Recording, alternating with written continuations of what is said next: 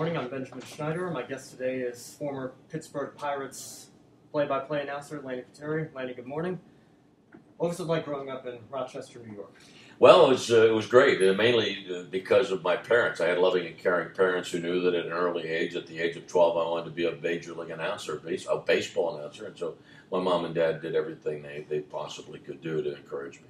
You said the age of 12? At the age of 12, I wrote a vocational booklet about announcing, sports announcing, and the more I investigated it, the more I started thinking, yeah, I can do this. I'm going to give it a try. And it worked out pretty well. So this is something you wanted to do for a long time, ever since you were very young. Yeah, and all my high school coaches and all my high school teachers knew this is what I wanted to do. People at Ithaca College, where I went to college, knew I wanted to be a baseball announcer. So I was fortunate. I had a lot of people looking out for me.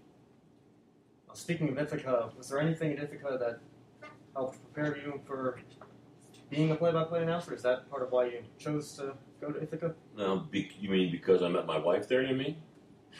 No, yeah, there were, well, first of all, I believe that every stage of your life and every grade and then through high school and college prepares you. You may not really know in what way it prepares you, but it does. And so I was able to move up the ladder and gain the experience, particularly important, the experience I would need so that when that opportunity, when maybe that big break was going to open up for me, I was ready to charge through that door.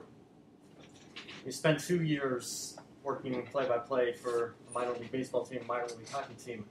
How did that prepare you for your 33-year stint with the Pirates? Well, first of all, announcing the baseball in the minor leagues, the more games you do, the better that you become. But then also proving to myself that I could do other sports, and consequently, in my career, I've done not only baseball but softball, hockey, basketball, and football. And you'd always like to believe that you know how to prepare yourself to do any sport.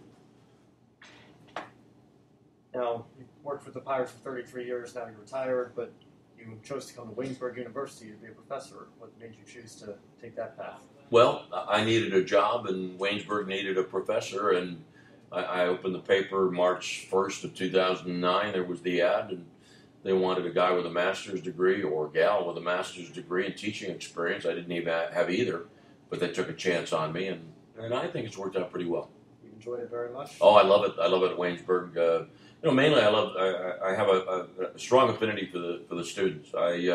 Every time someone says to me about this generation, I tell them that the students that I've met have been every bit top shelf and have proven to me that most of them have dreams that they want to have come true, and I want to be alongside of them and help them in any way I can.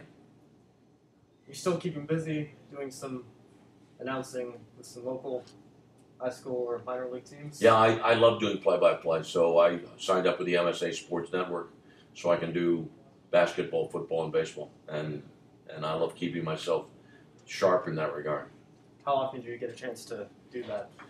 Well, in the football season, it's every Friday night I do a game, and then during the basketball season, it's usually 2 games a week, and baseball, same thing, 2 games a week. So it's just enough that I look forward to it, enjoy it, and get a part of, continue to do something I love. Thank you very much, Lanny. This is Benjamin Schneider.